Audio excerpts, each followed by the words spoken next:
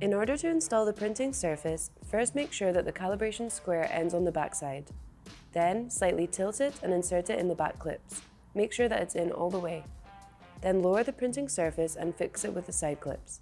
It is very important to make sure that the printing surface is correctly centered and touching the back clips.